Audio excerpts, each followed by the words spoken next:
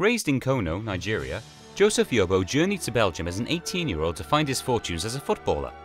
After having a successful youth career at Michelin of Port Harcourt in Nigeria, Yobo signed for Belgian club Standard Liège.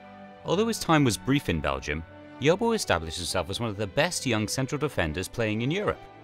He caught the attention of numerous teams while at Standard, and with teams sniffing around, was expected to move on to bigger and better clubs. After 48 games and 2 goals with Standard Liège, and his services in high demand, Yobo moved to French team Marseille in 2001. There, his star continued to grow. In the summer of 2001, Marseille paid Standard Liège £3.4 million. However, similar to his time at Standard, Joseph Yobo's spell at Marseille was brief, although very successful. The French team was struggling at the turn of the century, and the season before Yobo arrived, Marseille finished 15th. His presence in defence, however, helped settle the team, and Marseille only conceded 39 goals as the team improved, finishing a respectable 9th. In the end, Yobo only played 23 matches for the club before being sent to Everton of the English Premier League on loan the next season. Everton would be the team that would provide him with his most successful seasons of football. After starring at the 2002 World Cup in Japan and South Korea, Joseph Yobo became the first signing by Everton manager David Moyes. Initially a 1-year loan deal, Yobo's play was brilliant. He showcased power, speed and athleticism that few defenders had ever shown before at Goodison Park. For 8 seasons, Yobo was paired alongside the likes of Alan Stubbs, David Weir, Jolyon Lescott and Phil Jagielka. However, regardless of his central defence partner, Everton performed well at the back. In 4 of its 8 seasons at Everton, Yobo helped the club qualify for Europe, making it one of the club's most successful periods in recent times.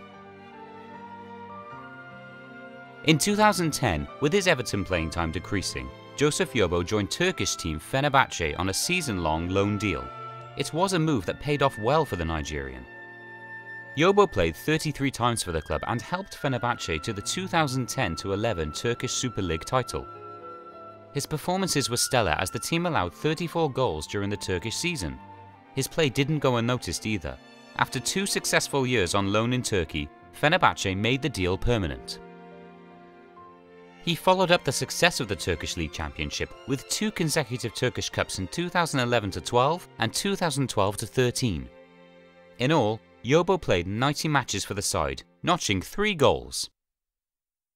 In January 2014, Joseph Yobo returned to England at the age of 33, signing for Norwich City on loan.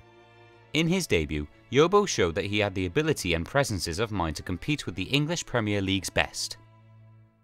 In that debut match, Yobo and the Canaries kept a clean sheet against the EPL's top-scoring team Manchester City, but trouble struck as the Canaries struggled on the pitch. Yobo was unable to keep Norwich City in the Premier League, as the club were relegated at the end of 2014. Their relegation meant any ideas of a permanent move were off. Following the Norwich City's relegation, Yobo disappeared from club football.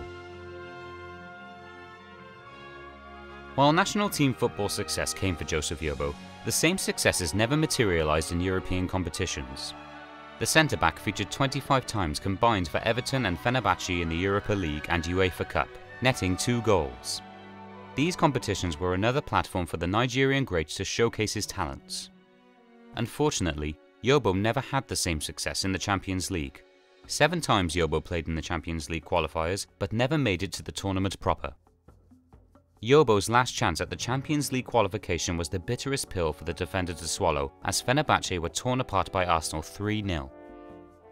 Due to injury, Yobo was unable to seek revenge in the return match, and now leaves the game without ever playing in the Champions League group stages.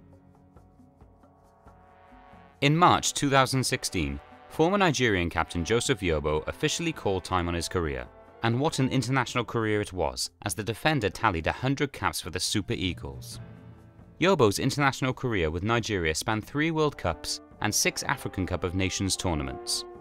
His greatest achievement as an international was in 2013, as the Super Eagles won the African Cup of Nations, defeating Burkina Faso. Although he will go down as one of the greatest defenders in Nigerian football history, Yobo was able to tally 7 goals in international fixtures.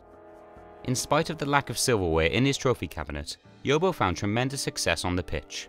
Belgium, France, England and Turkey were the stops on his footballing journey, and in each, he showed he was one of the world's best defenders.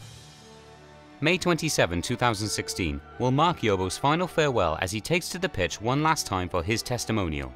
The match will take place in Port Harcourt, the same place Yobo's journey started all those years ago. With his career now coming full circle, he will say goodbye in style, in front of his adoring home support.